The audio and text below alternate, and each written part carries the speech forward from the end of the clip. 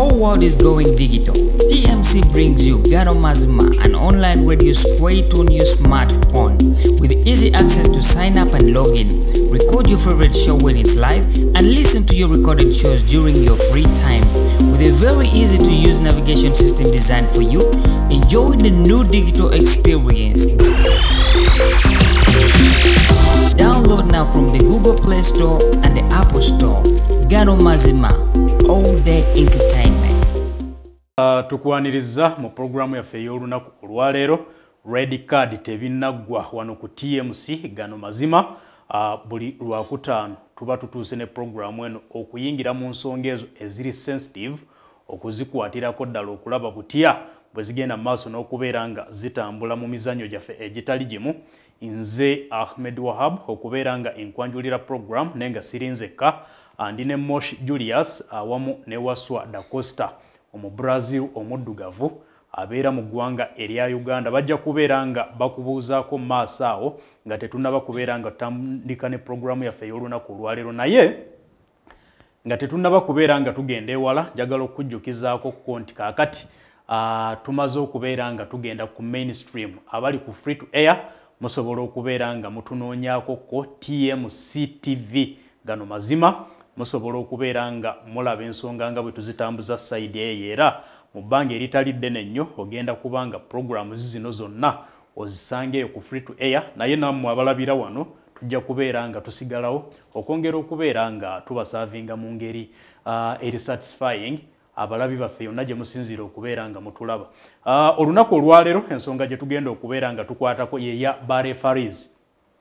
Ebbanga ddene mu ggwanga erya Uganda mu bibinja byaffe by'omupiira byonna. Omanyi tuyina tiers 5 ez'omupiira mu ggwanga erya Uganda, then n'ogattako n'omupiira guli ogw'abakyala. Tuyina ekibinja ekisooka ekya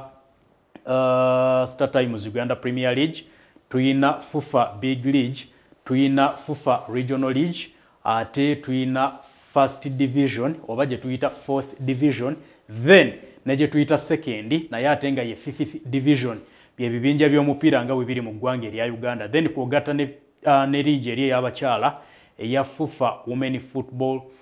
League. So mu league zino zonna tulaba nti buli match day ebitundu 95 ku 100 games ezizannyibwa at least wabeerayo complaints ez'aba referees oba poor refereeing. Olwaleero tugenda kubeera nga tukwata ku nsonga eyo. Lwaki embeera eri bwetyo omutindo gw'aba referees guli wansi nnyo mu ggwanga erya Uganda? Bebali omutindo gwabwe gwe guli wansi, abawagizi be batamanyiwa we bakoma, oba waliwo abayina okunenyezebwa lwaki ba referees bagenda maaso n'okubeera nga bakola ebintu byonna byonna nga bwe babikola. Tulabyeko decisions ezitali nnungi nnyo nga zigenda maaso n'okubaawo, olumu ne zireeta okulwana, ne zireeta deduction ya points ku matiimu agatali gamu. So awe tugenda okubeera nga tutambulira olunaku olwaleero. Kale Da Costa buuza ku balabe ba TMC. Nyongera okubeera nga nange mbabuusaako bali nnyo okubeera nga mutulaba mu kaseera kano. Esinze okubeera nga kikola amawulire nnyo weekend oba olunaku olwaleero n'okutandika ne weekend n'okutwalisa awamu nosa nti ekyokuwulira nti TMC tugenda kubeera wali ku mainstream. Ndoza channel egenda kubeera 634 nga siri mistaken. So bajja kubeera batula aba YouTube bagamba nti ate mumulayika nga mwatwerabidde tugenda kubeera nga tubawe ekiri nga bwekitanga naye bagambye nti sebo bakuzaalira ku nsalo za Venezuela ne Brazil mulima bumonde temusamba katuyi nawe nali abo waliwo abantu wenali banasidde nnyo ekira zino zino tournaments zitera okubeerako kata media olwegonyera kuba aba parliament ne kaseera kano media gala naye waswa naye waswa abalabi abo boolaba babaleemu. Kale omusajja agambye yakuba parliament golo, tiimu ya parliament nga yali y'amaanyi. Yali y'amaanyi naye waswa waswa simanyi golo gye yateebe eyo obukakafu tebuliiwo Honorable Nsubuga ba Muhammad Nsereko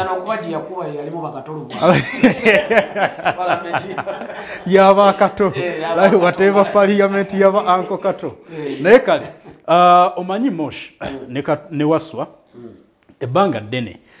mu ligi yaffe naddala ey'abasajja actually ne y'abakyala abagezaako okubeera nga bagigoberera n'embibinja ebirala nga bwe biddingana nga bwe nabadde mbirambise waggulu wali tubadde ne issue ya refereeing era tulaba nti clubs onduparaka babadde basambira mupiira gwabwe ebbombo ng'ewaabwe baavaayo naye nga kisteminga ku refereeing tulabyeko ko wano wankulukuku esivira nga bakuba omusawo wa ttiimu ya Bright Stars Wakiso Giants yes ng'era bagamba referee adibaza omupiira ne incidents endala nnyingi nnyo tusobola yes aha lwaki kiki ekiviiriddeko omutindo gw'aba referees okubeera nga gwa kiboggwe mu liigi zaffe nga bwe zigenda maaso n'okubeera nga zitambula era ne ziba nga ziviiriddeko embeera eno nti tulaba amayinja gazeemu okufulayinga tulabye clubs bazibaninga okuzanyira nga home games ewaka waazo ne baziforcinga okubeera nga zigenda ewalala naye nga byonna woogezaako n'obizingako bwoti bisonga ewantu wamu ba referees omutindo gulabika nga guli wansi obuzibu buvudde luddawa ku ba referees mu ggwanga erya Uganda red card tetukweka nja kutandika naawe ensonga esinga kubeera wano Uganda gye tugenda okwongerako nenja kwesigama mu kwa Katonda n'ebweru w'eggwanga ntandika nti tukkirize tugaane worldwide tulabyeko okudibaga kw'emipiira naddala ku levels zetusuubira nti zezisingayo obunene tukirabyeko nja kujjukizaako ndowooza UEFA Champions League omupiira gwegujjukira between Barcelona ne Chelsea yali 2-9 Michel Baraka yali alidde refari oyo yali mu mupiira ogwo ng'agamba akasajja kandi babo okakkana ndowooza Iniesta akubye Chelsea omuzondo refari oyo era after a few years yavaayo naye n'agamba nti kituufu omupiira yagudibaga sijja kugenda wala nti ne season eno ennyininyini weekend ewedde United ng'esamba timu ya Manchester City mwalimu okwemulugunya paka nakati abantu tebasalanga oba ensire jajinga ekituufu kyekiriwo oba ekyamu kyekiriwa refari yali musobyo bati ali musobyo FIFA wezze kolanga amateeka gakyuka nga n'ensi ekyuka ndowooza bagezezaako okulaba kuba barefari nabo bantu bakola ensobi nga bba abantu omulala nabo gyosobola okukola ate bo obutafaanana naffe abalina gundi ya TV nti kyapeninga mu real time olwakuba nti bakajjayo ka TV nabo bakwetegereza tobulaba ebyo FIFA yonna yabirabe negamba nti omuntu ng'omuntu asobola okukola ensobi tumuwa chance okuba nga asobola okuddamu reviewing netegereza the nasalawo decision nga takyali ku kiri kigambibwa nti owaayi nange nnyinza okuba nti nasoose nendaba bubi oba nendowooza olwakuba omukisa newetegereza emirundi egisinga mukumu naye kyannaku nti ffe tukulidde mu nsi nkoma wala Uganda haba tukulidde mu nsi ezisooka nti ekintu wekiba kizze newekiba tekiri mu byamizannyo byokka nga kizze mu nsi yonna yonna fe ate ewaffe nga gye tuli gye kisemba okutuukira tekisookera eno waffe naddala nga kiri mu bintu ebyo nga ebya tekinologiya barefariz wano mu Uganda tusobola okwogerako nga bwokyogedde nti oluusi liigi etandika netuuka netubeera netulaba emipiira kumpi nga buli maakidde waliyo okwemulugunya kw'abarefari tetusobola kumalako season oba refari gwe babaninze olw'emivuyo giri mu zaala officiating oluusi omuntu n'atuuka nga n'ensobi agikoze neffe netulowooza nti oluusi ayinza okuba yalidde olw'obwavu buli naye ebiseera ebisinga ekibuuzo ky'omubuuza nti kyekiyinza okuba nga kireetera barefari bano okukola ensobi ezo ez'omugirano buli maakidde oba oluusi nezo ziri avoidable ng'oziraba nti wano refari yabadde asobola okukola bwati ne bwati nekyo ekyamuleetedde okukola ebyo ndowooza mulimu ensonga ezimu zosobola okwetegereza abo n'ogamba nti singa fufu oba ebadde esobola okukola bino bweti ne bwebiti barefari tebandikoze ensobi zino for example nja kutandikira ku ssente fufa zebawa ekyokubawa omanyi gyeri omuntu okuba nga akuwa kitono naye ng'oluusi kijjira mu budde n'okuba omuntu nti akuwa kitono naye ng'ate tekikijjira mu budde ndowooza yezezimu ku nsobi fufa zeekola nti sente zebawa kompeyani ku region wano gye tulimu wasaagalako nkompeyalinga nnyo ne bali abasajja abali mu nsi ziri ezetusinga okompeyalinga liigi ye Kenya liigi ye Tanzania ye Rwanda nti barefari sente zebafuna kumpi zidabulingamu ezaffe wano zetufuna emirundi ng'esatu oba ennaku barefali abalala mu region ze bafuna. Besides all that, hapo toyinza kubeera refali nga vile egenda samba oluparaka mu Arua ne bagamba nti fufu egenda kuwa emitwalo 7 egye Uganda naye nga ate n'egyo emitwalo 7 egye Uganda tebagikuwa ng'ogenda kwejo emitwalo 7 kuli transport kuli accommodation n'okubawo bagambe nti vile esimbula kuvira paaka olunaku olw'enkya mugenda mu Arua nga gwe refali n'ogamba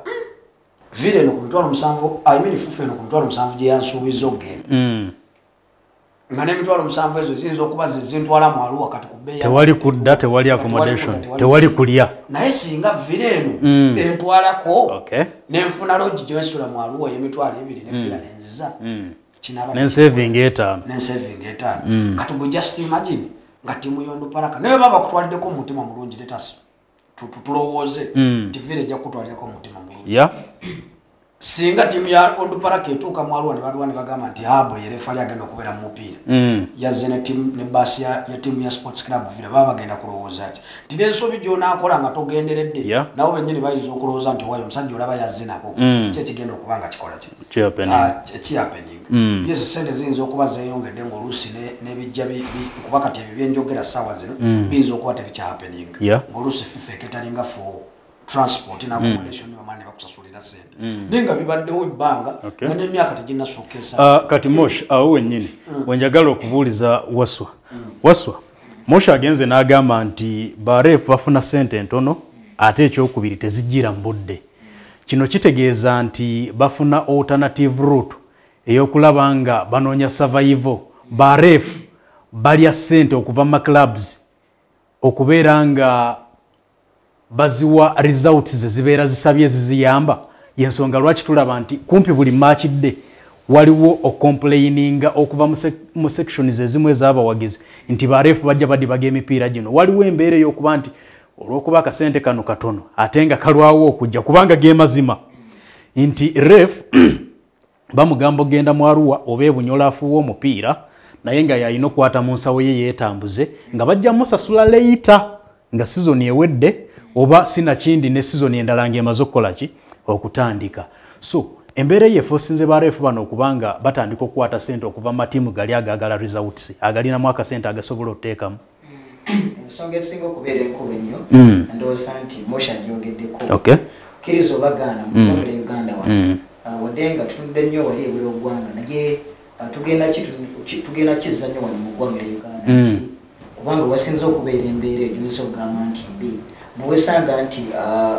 obuvuyo bulabika nga ate buli waggulu nnyo recently waleko refree agenda maaso n'okubeera agambani emyaka 15 John Kalibala mumujjukira wali emyaka 15 so olaba nga ensonga ey'obwavu kubanga ngenda kubeera nga nesigama nnyawo kubanze ku lwange ndaba nga yesinza okubeera nga yeetoolera ku byonna naddala omutindo gwa ref mu ggwanga lya Uganda then kuba otunamuko mujjukira noza campaign zire eziyise yali timu ya Vipers veri singa obu gyabeera nnyo ku club ya Vipers kubanga in fact gyabeera nnyo ku timu ya Vipers nga wagenza bagamba nti yaguze omupiira referee yalamudde bubi so nazabali bagamba refali oli erinnya ndira Sali Mashud so labamwogerako nnyo byasinga nnyo kwetulira ku timu ya Vipers era gatakutensimbi wakirakutensimbi free bagenda kubeera nga balowooza nti ki gundi yalidde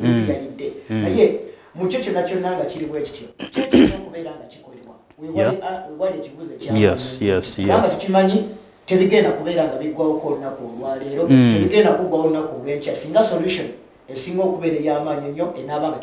tegeeze maaso n'okubeera ng'ekolebwa nti oba okizudde nti ekisinza okuleeta kalumanywera naddala kuba free okubeera nga badibaga emipiira mu ggwanga lya Uganda kuba bulijjo okutwalizaamu nti nsimbi lwaki webeera nga fufa tovaayo n'ogamba nti refree ngenda kubeera nga mukendeerezaako ku nsonga oba ngenda kubeera nga musasulira ensimbi kuguli transport bwagenza okubeera nga mwaso oba especially nga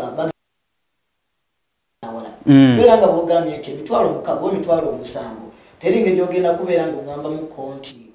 referee balina okubeera nga atola ensimbi agenda aluwa ate then akomewo Yeah. so ndowooza nti fufa nga yo balina okuvaayo negera maaso n'okubeera nga eyongeza ku nsimbi naddala kuba ba referee zibagenda maaso n'okubeera nga afuna mu ngobere Uganda nti buno ovuye bwonna weebuli olwaleero n'enkya bugenda kubeerawo singa kinaaba nga kigenze maaso n'okubeera nga kikwatibwako then nekyandowooza nti ne ba referee bennyini balina okwongera okubeera nga beeteeka mu kiri kino nti tulina okubeera tugamba twagala ekiddako twagala ekisingako ogenda kubeera ng'okikola otya nti bongera okubeera nga ababanguba mu ngeri y'enjawulo wakati ndowooza oba ovuddeko ali tomusanga ogenda kukuka lwa Africa ojja kwesanga nti Uganda tournaments esinga obungi ogenda okusanga tetulina wadde referee n'omu wano gundi Rwanda tulabye wadde wagundi mu package za CAF Champions League ne World Cup Salima Mukansanga roba mu ngomero ya Rwanda wano abatuliraano tulowooza nti wandibadde tusinga so ndowooza nti Mosh ne Hub ekirina okubeera nga kikolebwa fufa erina okwongera okubeera nga eyongesa barefu banensako then ekyoku nabo kenyini okwongera okubeera nga bekkiriza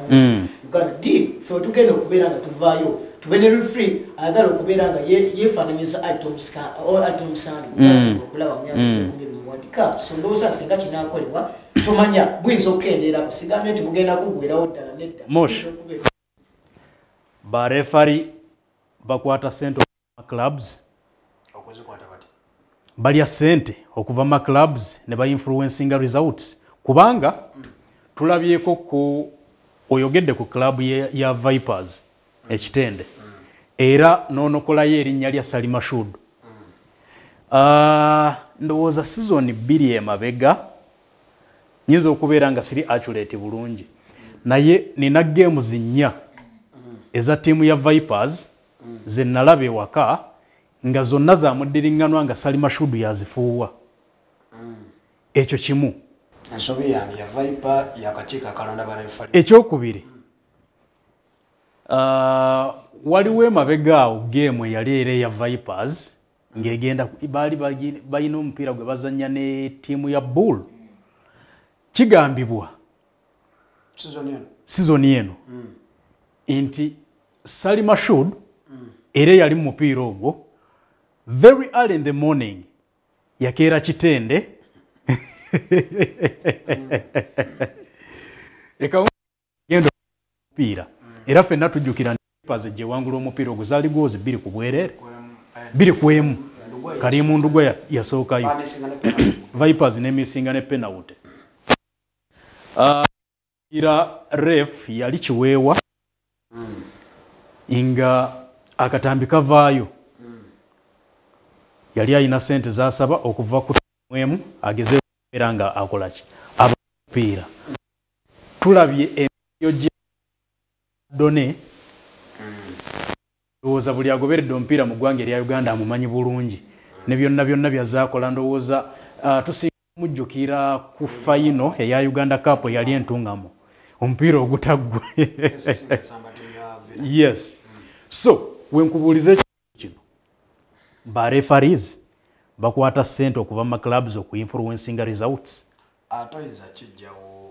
toyinza kigaana kubanga bw'otunuulira mu historia zakyogera tulabyeko ababadde found guilty kukiweebwa manyininyini audio yafuluma ku WhatsApp nga manyininyini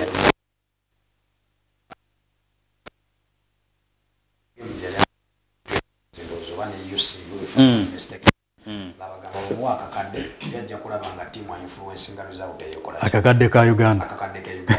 era eventually kiweewa fufa nemukwata ku nkoona paka nakati taddanga mu kisaawe kubeera kati sinza kijjawo mutebakikwata okuteekawo nti waliwo rumors zazigambwa season ewadde mparaka nga ekyaza tiimu ya KCC omupiira omutwaga mu Green Light Stadium kigambibwa nti mu half time team kigambibwa tanabeera proven guilty nti mu half time timu ya KCC ne official waya abamu bajja ne boogera ne referee oyo nga influencing game ya KCC sobola okugikola ki okugigoba era eventually twalabanga penalty gye nalowooza nti nze yali ate alaali nga bagiwa KCC nga batema Brian ayibwa mu ntako nti abagizi b'Omupiira bo gye balowooza teyali ntuufu okakana nga bayingidde mu bisaawo obukola ki naye omulabi waffe habu ayinza okuba ali eyo n'agamba nti naye ffe lwaki wano barefali baffe babakola obuvuyo ffe lwaki tukyalina emivuyo mu kisaawe oba okitegeera because naye nakyogeddeko nti world wide barefali bakola ensobi tuziraba ntibaka ne VAR yajja naye ensobi ze kyagenda mu maaso naye ndowooza ffe tukyabulamu ng'omupiira nti ffe tetunnafuna bukakkamu na kirowoozo kujja ku mutwe kulowooza nti guno muzannyo oba bino bya muzannyo nti omuntu bw'akola ensobi aweeva maki newemba nnyize ntya kisobola kubanga mukonfrontinga oba nga muyingirako okulaba nga mutabukira because singa kiri ekyali mu mupiira gwa United ne Manchester City weekend ewedde kyali wano mu Africa abawagizi ba Manchester City tebandikkiriza mupiira gw'okweyongerayo bandirabye nga naye bakuuma obukakkamu ne balaga nti buli muzannyo then obusungu bwabwe ne bamutwala ndowooza ku social media naye barefali bano oboogerako oluusi nabo okubasaasira ndowooza ekimu ekisinga okuleetera barefali bano lwaki oluusi bakwata ssente oba lwaki babeera tempted okuyingira mu mize gino emibi odde ne bibaleetera okufuusa kuba biki ebibaleetera ebyo bwavu oluusi refali abantu ne bamukubira amasimu ne bamugamba nti owaayi waliwo gemu bweti ne bweti twagala kuwaayo ssente bweziti ne bweziti otuinfluencingireko result nti mu mupiira gwe twetaaga mu penalty oba twetaagako ebiki ne bayingira ne mu betting ndowooza fifa ekivaayo abu nekyogerako nti omulimu gw'abarefali si mulimu era bw'otunuulira n'ogenda n'osomako worldwide ko barefali abamanyi betumanyi abawumula yabalina emirimu gyabwe gye bakola egy'ebbali bagabawo abagenderi ne bawumula Michael Oliver abafuuwa kati emipiira bonna worldwide balina emirimu gyabwe egy'ebbali gye bakola guno tebagukola nga mulimu Howard Webb yali musajja musirikale era kati yakulya barefali zinto za Premier League naye bw'ogendako n'owetoolera mukumaone wane Uganda yes omuntu nja kwogerako ku Brian Miro naye Brian Miro yali musomesa e Makerere ng'era yewadini wa Holo gye bayita Lumumba ng'alina omulimu nga ye gendogere ku George Brown ku Ruzizi alina omulimu nga ye gw'akola osajja kwogerako wano ndi kumanyi gwogere wesajja ku omulimu gw'omulala gw'akola era n'ekitongole ky'abantu barefali nga akolanga naye buli w'ovaayo ng'ozze mu kuyingira nze nina n'omwana gwe mmanyi omwana w'omunene omumufufu yayingira ne bankuluziza bano nga bazze okufuuwa wiso naye ekyamulemesa okulaba nga yeeyongerayo ye kyali kizze ng'alowooza nti guno gwazze okubeera refali azze gukwatanga mulimu erinnya lyogere era yagenda okutuuka ensonga lwaki sigenda mwogera nti mukwano gwange nnyo naye mukwano gwange nnyo sebo abatali mikwano gyo boyo asenti lwa abatali mikwano gyange nsobola okwogera ku buli omu naddala singa abeera ng'akola kibi naye ndowooza tekyali kibi yayingira mu mulimu guno nga yalowooza nti mulimu ne bagenda okumuzibula amaaso bamugamba nti owaayo n'okusooka okuba nga n'ebyo byokola nolira mu barefali sobola kijjawo kiri kyogamba nti barefali bafuna ssente oba ebyo byonna byonna nga bimaze okubeera nga bikolebwa omutindo gw'abarefu guli questionable buli match day tuwulira complaints okuva mu nsonda nnyingi tubadde twogera ku ggwanga erya Rwanda n'engeri gye ligenze mu maaso n'okubeera nga likulaakulana mu mizannyo gyabwe gyonna by the way mu infrastructures ne mu mizannyo mu kisaawe ne baref babadde bakula n'emizannyo gyabwe era gye kiggweredde Salima Mukansanga ng'afuuwa mu World Cup eyakagwe kata era nga y'omu ku barefu abavaayo ne balondebwa CAF begenda okubanga buli mwezi ewa $50,000 ng'omusaala gwabwe y'omu ku batono abalondebwa mu ggwanga erya Uganda kyani ali mugenda mu maaso olwaleero tetulinayo refali n'omu kubanga bwe tubanga tugezaako twethriving okulaba nti emizannyo gikulaakulana ndowooza nti giba girina okuyinkuludinga sectors zonna ne ziba nga zikulira wamu nti omupiira bwe guba gukula ne barefu balina okubeera nga bakula ttiimu zaffe bwe ziba zigenda ku Africa ne barefu balina okubeera nga batukiikirira tournament si mu competitions tetukiraba Vipers gyeri ku continent Busoge rather Bulu ebaddeyo ne tewaliyo referee kirekawa refereeing department naddala mu mizannyo gyaffe nga tugezaako okulaba nti gikula Kisooka byonna kyongera kunyika gwa kisooka byonna kubanga tukyogeddeko ko nti final Omutindo gwa referee aguyinza okubeera nga guli mubi worldwide kubanga wabasera bidde munana mu World Cup Uingereza tebalinayo referee yenna ati yaliyo so oyinza okugamba nti guli omutindo mubi worldwide naye Abangereza bajja kwewolereza bagambe finals za World Cup ndowooza be babadde baziramula 2010 be balamula final ono awedde ani alamudde final abadde wa ggwanga ki ng'esamba France abadde tava ku Europe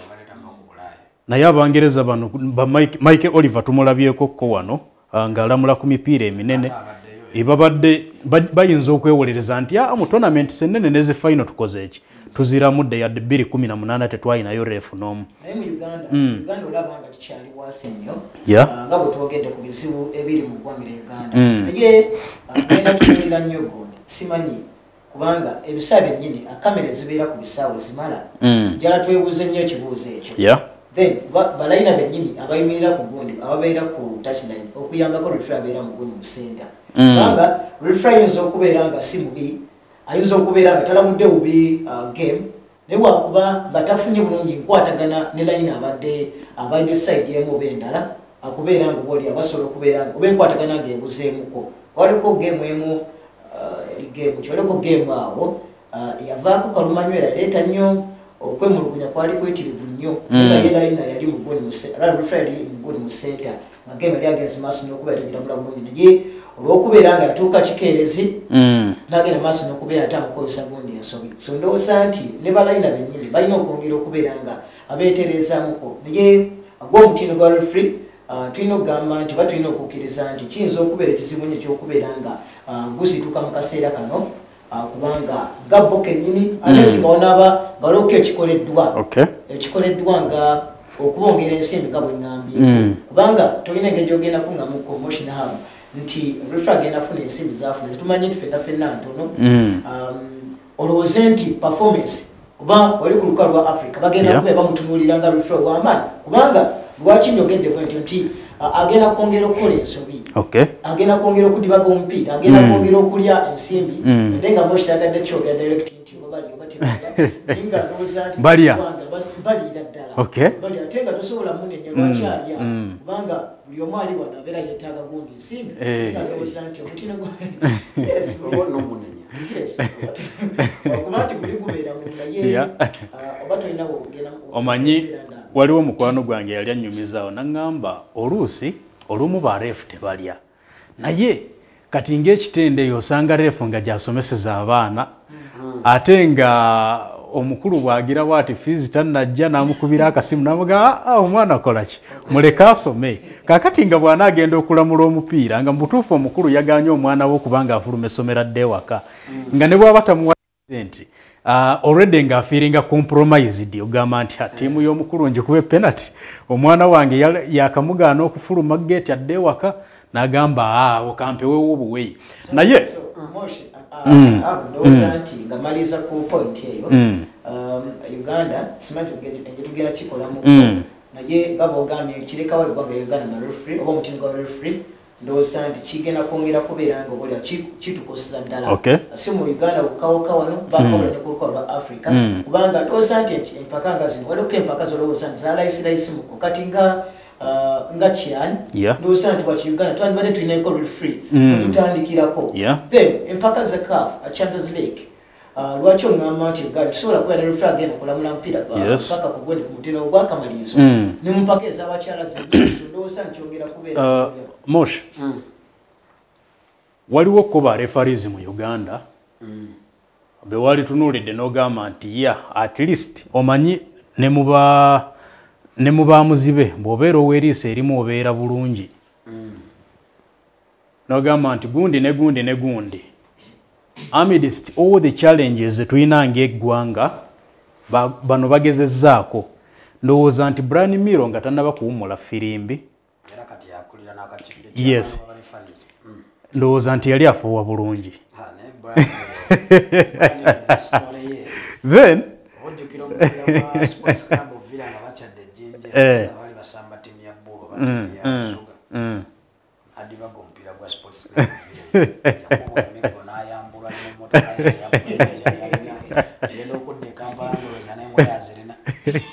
Sokoleke yavuga ali bwerere mu suuti ya Adamu naye omanya abantu basiba bo ne bagamba nti obeera refali wano mu Uganda nga tokubwangako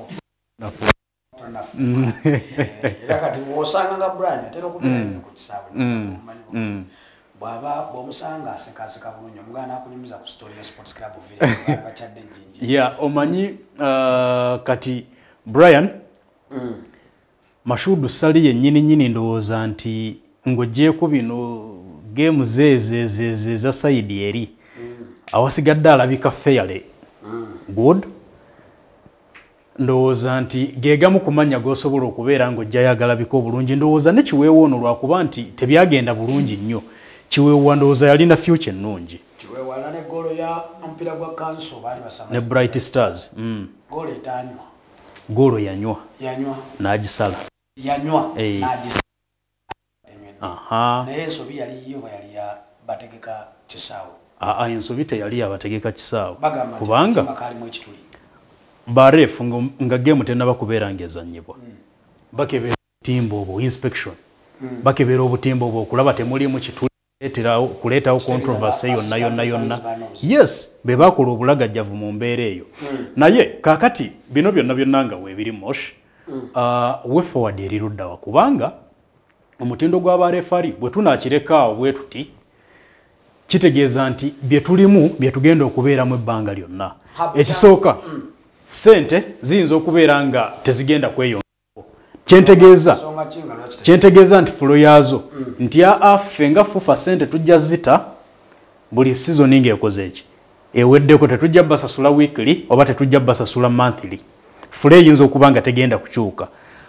obungi bwazo busobola okubeera nga bwongerwako naye ekyo nakyo toyinza kubeera ng'okigarantinga naye nga tugezaako okulaba nti tutereeza omutindo ne resources ze tulina yeriki okulaba nti buli kimu kitereera liigi yaffe neeba ng'esobola okutereera obulungi kyangu naye mu kusooka wali oyogeddeko ku barefali zebenda babenyeza okubako credit abagezeza sobola okwogerako ne ku Ali Sabira naye agezeza Sabira abadde akoze bulungi kuluziza mwennyini nze nange nja kumwogerako agezezaako era ku lunzinzi oyo nze nkyayinamu obuzibu naye kubwamu naye kati kambabuli teri refali gwensinga kwagala nga atekinga decision kuba mu refereeing nze nkimanyi nti omuntu kasita abeera nga asobola okutekinga decision either it is right or wrong abeera mutuufu aba waddala then bakasambe naye olumu ngenda mutunuulira nti ayinza okubatereza naye ombuuzizza wefuwadi ndowooza habwe ebintu ebimu byangu kati wotunuulira Brian Mill former referee era nga ye chairman w'akakiiko akatwala abarefari abaddewo wano ebbanga abadde mu liigi ng'afuba omupiira guno ndowooza ebbanga sebizibu barefari banne abimanyi ali tomusanga ali kufufaawo y'omu ku ali ku kakiiko akakulira barefari mu ggwanga ndowooza abadde mu mupiira gwa Uganda nga refari ku level yonna eya CAF wamu n'eya FIFA nga refari ebizibu bya Uganda wano n'ebirungi bali eri waggulu gy'abadde naye alimanyi nti barefali omukisa gwe balina ssaawa zino abaliwo kati ababakiikirira n'abakulembeze baabwe omulimu bagumanyi era babaddewo ebbanga ng'ebizibu bino byapeninga so obulefali ne wanaavaayo nebirefali gundi n'agenda n'agamba Brian Mill nti waliwo ekizibu ekiti Brian Mill aba ajja kukitegera kuba naye obuzibu bwe yali abikola ki ekirala fufa eno ekibuuzo ekyebuzibwa ebiwammanga ebikola bwetegeka refresha koosi barefali bano baziyiga y'amateeka amapya barefali bano bagayiga nti wabeerawo etteeka eppya erifuluma tugezeemu eri offside erya handball ejjo olunaku olwokusatu oba wali olaba omupiira gwa Uganda ng'ezamba ttiimu ya Senegal indirect gye baakuba Uganda nga ndowooza Geoffrey Wasso yali azizza bakupaasa okudda wa Nathaniel Rose goalkeeper ndowooza ne gumutabukako n'alaba ng'akasajja kagenda kugusookawo n'akuteekamu olugalo bw'ati okakana nga Senegal bagiwadde indirect barefali bamanyi amateeka ago nti indirect bwetuuka kipa omuwa back pass n'agikwatamu omukono bw'ati indirect barefali bakimanyi nti indirect ebeera attach bbiri in fact kwekyo season ewedde twali tulaba omupiira gwa liigi y'abakyala yali tiimu ya Uganda Matters ne tiimu ya Toro Queens. Tiimu ya Toro Queens yasooka okuteeba mu mupiira ogwo ng'omuwala ono Sumaya Komontale kati ali ku Kechu ng'akyali musambi waabwe yasooka n'akuba omuzontawo ne gunywa. Kati Uganda Matters penalty. Omuwala gwe bayita Kevin Nakachwa n'ajja akuba penalty. N'akuba effort yasooka ne bagusevinga kati Kevin yennyini n'azzaamu omupiira ne gunywa. Refa n'abala goal naye oluvannyuma n'ajova n'agamba ebadde offside. Mu mbeera eyo ku kisaawe kuliko ba assistants babiri nga kuliko ne fourth official ndowooza ne asa nga bonna kwebali naye bonna nga bwe baali abantu ttiimu y'abarefari abantu nga 6 tekwaliwo ndowooza muli akimanyi nti omupiira kasita guva ku kipa ne musambi zamutebera offside. Yes, tewali yamula era okukakkananga golo bagisazizaamu bagikubye omupiira mulamba. So bw'ogamba nti refresher courses zino zirabika nga tezifiiriddwako ibeera omutuufu mwenyenenyene muno mulimu refari wakuba erinnya nali sirimanyi throw-in yagoyinga mu maaso musajja n'akwata omupiira n'agukasuka ng'oli singa ebadde paasi nga ya kigere obanga ebadde paasi nga basamba abadde offside. Nono yakasuka nga takimanyi nti throw-in teba offside. Refari era layina mwennyini ono assistant refari yeyawanika ekiwero mati n'agamba omusajja ali offside. Naye singa fufa refresher course zino eyinza okuba ezitaddewo n'amateeka amapya gano bateekamu okubo nti kyekibeera mu refresher course zino nga bazitaddewo because tetujja banenya nti tebazitaddewo. But the question would be refresher course zino bebaziteekawo kyekibeerayo barefari baleeta ebintu pyo oba bakomyawo biri ebyaluli kama nti owaye mwategedde waliwo etteeka eppya nti gwe habo obadde okimanyi nti kino bwe kino bwe kiti tekikola ki tekikolebwa ekyo kyekisooka. Ekyokubiri sente zino ezigabwa bwe ziba zeeyongeddeko well and good because tukkirize tuganye fufa ngayo naye ekitongole ekisooka buli financial year budget ya sports bajongerako government ejongerako ate nga fufa yemu ku gundi ezisinga okufuna ki actually ina Lions share webale olunaku era olwokusatu Uganda lweyasamba ttiimu ya Senegal mu Chani fufa yagenda ku Serena wali ne yanviringa sponsor mpya wa gundi wa ttiimu enkulu ng'agenda kubeerawo emyaka 5 ne billions 12 nti buli lukya omupiira gweyongera ssente naddala guno ogwaffe Uganda naye naye ate welfare y'abastekewo tekibuuzo ekyebuzibwa omupiira guba gweyongeramu ssente ekimu ekisobola okutta omupiira bebamu ku bastakeholders abawagiza effujjo barefali okudibaga omupiira ne tiimu zino okubeera nga zina naddala nga tebasasula abasambi n'okubeera ki bw'obeera nga gwefufa ng'obuvunaanyizibwa ku barefali bano okubanga gwagenda okubasasula bwebaba bakwongedde ssente bajeti yaabwe yo yeeyongeddeko yo teyeeyongeddeko yena ekirago ky'oba olina okumanya nti weba yeeyongeddeko bano nabo bantu balina families gweokumala emyezi 5 omuntu tomuwa yoba oyagala abeerewo atya ye naye kemebwa oyinza okwesanga gwamutadde mu mbeera ekemebwa okukola ekintu kimu sigamba nti kyebakola kituufu n'ate mubateeke mu mbeera nga naye bw'omusanga nga n'ensobi gyakoze amagundi gwe okoze ensobi naye kyekiba nga naawe gwe magogo fufa emaze emyezi 6 tekusasula ssente naye ate national team erina omupiira genda okusamba tiimu eri gye mugenda okusamba nayo negamba omanyi nti ye tulinawo wano emitwalo gya $10 naye nga fufa emaze emyezi 8 tekola ki tekusasula nge-15 lino liirino bagamba tuwe omupiira ng'oyinza kukola ki kuba kati nekyalera kyegamba nti atire mu nsobi naye nga bw'oba ogenze mu kakiiko okumuwozesa mubuuze nti naye gundi gwe tukwatidde mu nsobi ero abaga kigambibwa nti walidde ssente za wet okudibaga omupiira bwe guti ne bwe guti kyekiba kikuliisa ssente refresher course tuzitegeka omusala gwa mutuguba mu budde alawensi wa mutumba wa mu budde kyekiba ate omusala twagwongeza nga twagwongeza n'ogwongeza kyekiba kikwasa ekyo ojja mu miro ng'okimanyi bulungi nti bino byonna tubikola ne bw'oba tobikola naawe omuntu n'akemebwa gwoba obasuubira bbokola ki waswa tulaba nti barefu abamu kariya zaabwe bazifiiriddwa twogidde wano ku kiweewa nono gwe baakabaninga wano jojuzi erinnya lisikipinze yes kalibala n'abalala bangi fufa ng'ekitongole ekiddukanya omupiira mu ggwanga erya Uganda ne delayed payments ne low pay byebireetedde barefari bano okubeera nga beesanga mu mbeera eri compromising ne beesanga nti results oba badibaza emipiira egizanyiddwa ne beesanga nti n'omupiira okutwaliza ewamu guli affected mu mbeera eyo. Twakyogeddekoko nti ebyo nabyo ebizibu ebisinga obungi olaba nga biri kino byebitwogeddeko ebbanga lyonna nga mushiba kugambyeko naye nze kulanga kyendaba kuba okuggwawo okugwatuliza okugamba nti nza okubeera ekizibu naye waki tusobola okugezaagezaako okubanga babirwanyisa weewo nti fine fanyalaso bajebasa nti refresher courses zige zimaso n'okuba eziteekeddwawo naye balina okwongera okubeera nga bahalinga hiringa bagwe ba instructors kuba wekiba kyetagisa barefree okufunayoko abamu babiri oba basatu oba bana n'ogamba nti angenda batwala mu ggwanga lya Germany oba ngenda batwala mu ggwanga lya Spain okwongera okubeera nga babangulwa ndowooza munyo kiyinza okwongera ku mutindo gwa refree mu ggwanga lya Uganda. Then nekirala waliwo ensonga gye tuyinza okuba tubuusa amaaso arrogance eyabuwagizi bennyini ku bungi ku bisaawe lwaki nkyogedde nti abagizaamu waliwo basusse obwagazi obungi naddala nga bali ku bisa ngawe tubyogedde munjukira embeera yali ku ttiimu ya gundi wali ewankulu kwayo badde nga bibeerawaawo nga referee nibyandibadde nti omupiira agulamudde bulungi oba yandibadde agulamula bulungi naye olw'obwagazi obungi obwabagisi nti baga results neweekanga nga bakoze enso n'okutiiririra obulamu bwe n'agamba owaayi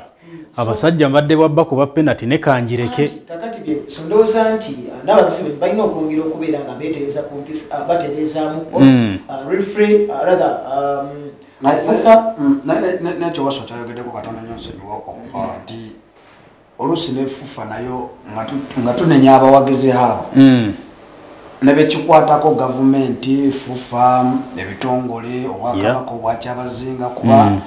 kubatwala mudakiika emuyo batwala ebintu bino lwaki tetukola ebisa gwogenda ekitende wali owuliddeyo kesi y'ekitende naye kwe refa lyo ndibaze nga naawe olaba okidibaze ndi wankulu kukunanga eriryawo nga wondibagira eyibaare weeriri ekitende olirabaddi nti liiryo liryawo bazimba ebisaawo enamboole jinja olirabadde nti liri liryawo waswa njagala okozesa sekendi za 3 osiibula abalabi ba TMC n'ebigambo ebisembayo ng'owumbawumba sekendi za 3. Mwena abaddeko nyongera kubeera nga mbebaza webale nnyo okubeera nga mutogoberera mwongere okubeera nga mutulaba kubanga ate kituleeta kiyitirivu nnyo tugambye nti tujja ku live stream so olina kubeera ng'onyumirwa yense wasweda costa mbagalisa kaseera akalungi mosh za ensonga zezo kansuubira nti barefu nebekikwatako bafufa basobola okuti batereza tulabe ngaomupiira gwaffe gweyongerayo naye era nga wasaba bagambye mutunonyeeko ku mainstream ddala free to air nego tv ndoza tujja kuba tubategeeza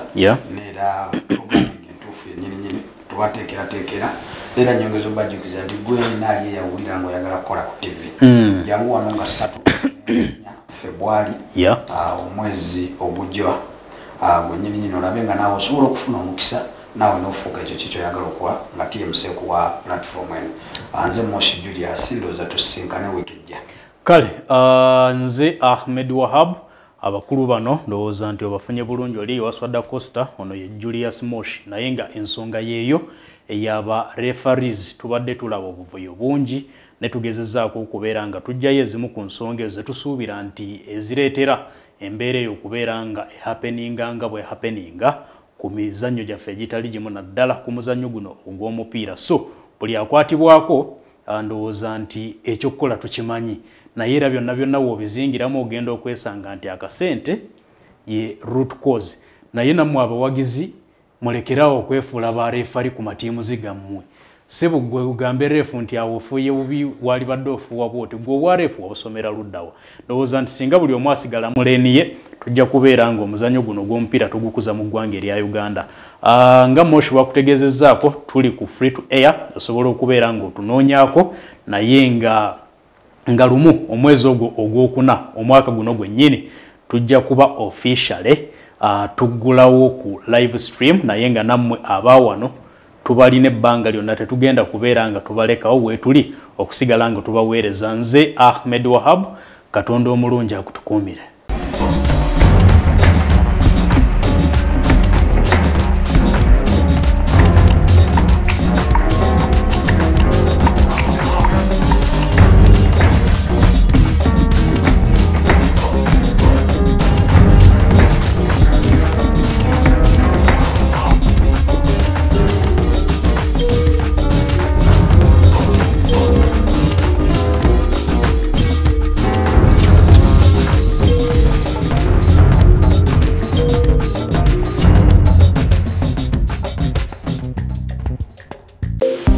Yes, hello. As the whole world is going digital, TMC brings you Gano Mazima, an online radio straight on your smartphone with easy access to sign up and log in, record your favorite show when it's live, and listen to your recorded shows during your free time. With a very easy to use navigation system designed for you, enjoy the new digital experience. Download now from the Google Play Store and the Apple Store. Gano Mazima, all day entertainment.